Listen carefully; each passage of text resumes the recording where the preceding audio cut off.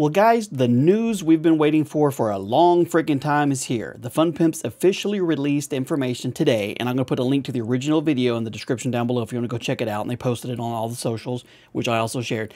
7 Days to Die is leaving early access and going to version 1.0 in June. I'm going to put a picture, boom, on the screen up here of the roadmap they have. So in June of this year, 7 Days to Die is going to leave early access and considered alpha status on Steam, and it's going to version 1.0.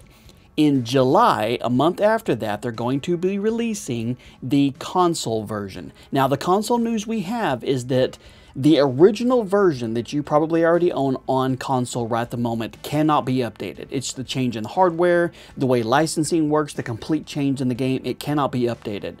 So, this is the news. I know not every console user is going to be happy about this. For the new version that's coming out on consoles, you will have to repurchase that. But they did say that they're working with Sony and Microsoft to be able to offer a discounted rate for anybody who's buying it that already owns the game. Once it releases, the original version that's on consoles right now will be delisted from the store, meaning you can't buy it anymore. If you already own it, you can still go back and play the original version if you still wanted to, but you'll also have a secondary install of what they're calling Exodus. 7 Days to Die is the new version of it.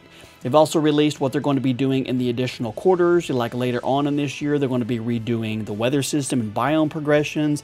Quarter 2 of next year, they're bringing in bandits, UI main menu overhaul, new event system, new quest types, and then quarter 4 of 2025 is what they're going to be doing for the long term. The story mode, bringing in the Duke, Steam Workshop support, meaning so modding will be a whole lot easier for people, redoing the way traders are doing. So even though the game is going out to version 1.0 in June, they're still going to be working and doing supported updates all the way through at least the next year, and then who knows what's actually going to be on from that.